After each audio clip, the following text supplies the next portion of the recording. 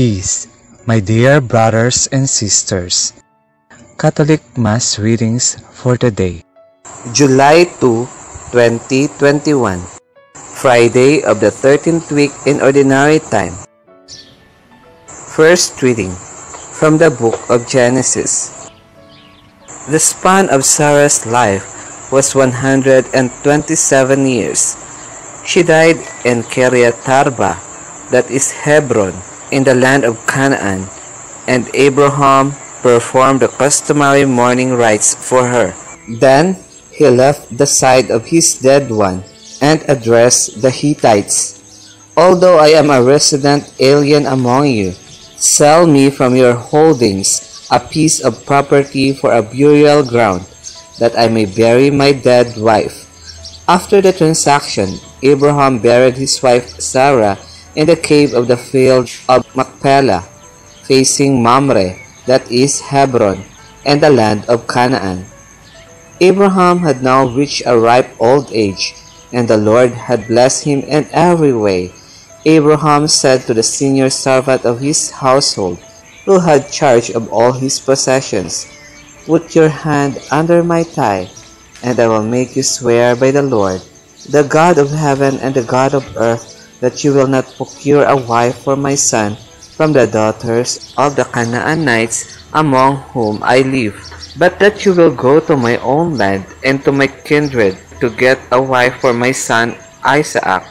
The servant asked him, "What if the woman is unwilling to follow me to this land? Should I then take your son back to the land from which you migrated? Never take my son back there for any reason." Abraham told him, "The Lord, the God of heaven, who took me from my father's house and the land of my kin, and who confirmed by oath the promise he then made to me, I will give this land to your descendants. He will send his messenger before you, and you will obtain a wife for my son there. If the woman is unwilling to follow you, you will be released from this oath, but never take my son back there." A long time later, Isaac went to live in the region of the Negev. One day toward evening he went out in the field, and as he looked around, he noticed that camels were approaching. Rebekah too was looking about, and when she saw him, she alighted from her camel.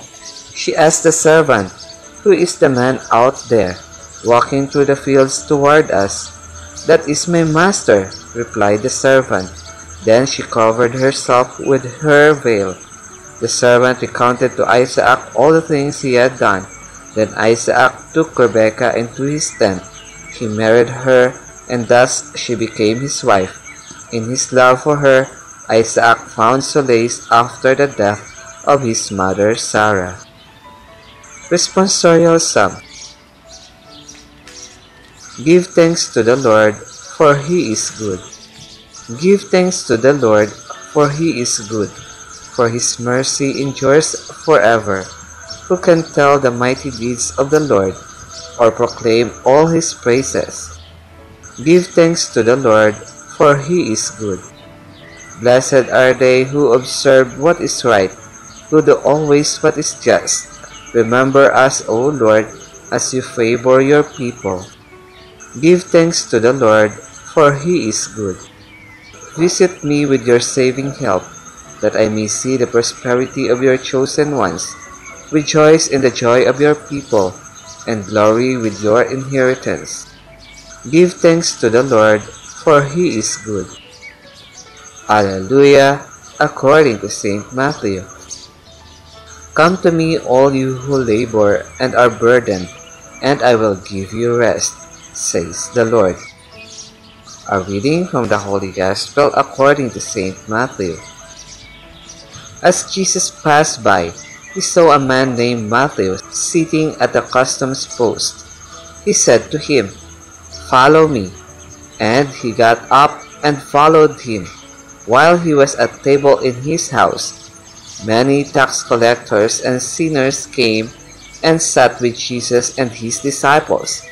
The Pharisees saw this and said to his disciples, Why does your teacher eat with tax collectors and sinners?" He heard this and said, "Those who are well do not need a physician, but the sick do.